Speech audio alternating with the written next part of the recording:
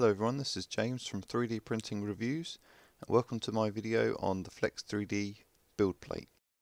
So first of all, let's have a look at the actual build plate as you receive it. As you can see, you receive a small sticker which you can put on the side of your 3D printer. The glass puck, as they call it, which is for printers that level by touching the hot end to the actual build plate. So what you do is you take the build plate away, put the glass puck down in its place, and then lower the hot end to the glass puck, basically, which would then give you your level because it's the same thickness as the build plate. So you'll remember from the previous video I did when I talked about the FLEKS 3D build plate, I was having a few problems. One of those being attaching the build plate to the bed. Because of the thickness of the Printerbot Metal Plus build plate, I couldn't, and the way it moves backwards and forwards through the printer, I couldn't use the supplied clips that came with the FLEKS 3D build plate. So at the moment I'm using 4 smaller clips. Now the problem I'm having with that is that the point of the FLEKS 3D build plate was that it was meant to be quicker to take off a build plate, put on a new build plate and start printing again. Well, at the moment I have 4 clips. I have to take all the arms off for it to move through the build through the machine. So that's one issue I'm having at the moment. The other more important issue I was having is the fact that the Printerbot Metal Plus uses a probe that detects the metal in the aluminium build plate or the bed to give it a level. Now the thickness of the FLEKS 3D build plate meant that it couldn't detect the metal underneath. So I had a couple of issues, or a couple of times, where I've basically put the hot end into the build plate, which has left a couple of marks. So I had to come up with a solution. Now I'll admit that my solution is not the prettiest, but it works. So as you can see, what I've done is I've actually drilled a hole in the top of the build plate, and actually when I first did the first one, I realised actually I could have done it underneath, but anyway.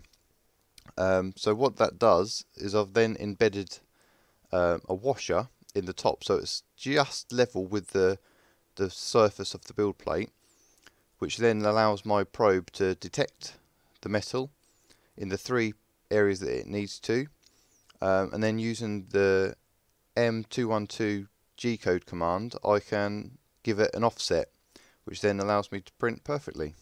As you can see with this small part that I've just printed, in fact, this is a new arm for the extruder on the Metal Plus to allow me to print flexible material more easily.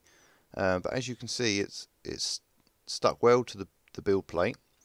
I've used a raft obviously to give it a bit more surface area. But yeah, I've had a few successes with the FLEKS 3D build plate. I have had a couple of times where I've had the offset set incorrectly, and it's been far too close to the build plate, which made the filament incredibly hard to get off. What I had to do is actually heat up the filament and the build plate from the other side, and then actually it peeled off quite well. So I was lucky that I haven't scratched the top, or well, I suppose scratching the top wouldn't really make a difference because it's rough anyway, but I haven't put any big gouges in the build plate itself. So yeah, I'm quite happy with the build plate so far. Okay, so let me see if I can show you how you take prints off the build plate. So once you've printed it like this, what you're supposed to do is flex it in each direction, and you can probably hear that making a cracking noise. You just keep doing that, and then it just pops off like that. Obviously it's left a part of the raft behind, but that should come off pretty easily. Yeah, just peels off lovely, and then we've got our print come off straight away. Okay, so overall my thoughts on the FLEKS 3D build plate are that it's a brilliant idea. I kind of wish that I'd gone with the system rather than the simple option, and the system being that has a frame around the build plate as well, so the frame is permanently on the printer and the build plate comes out of the frame. But yeah, the idea is brilliant.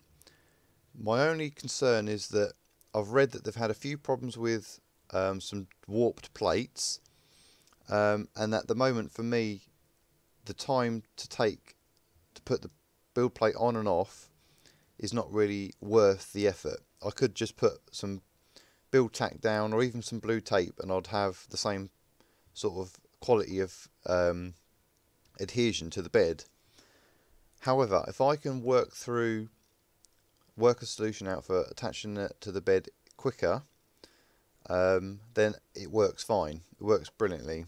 My simple modification to the build plate I could have done better, but the idea works, and that really is all I needed to do with the build plate to get it to work. I may get another one in the future and come up with a different solution, but at the moment, yeah, I'm quite happy with it. If you've liked this video, please like, comment and subscribe. Until next time, keep on printing.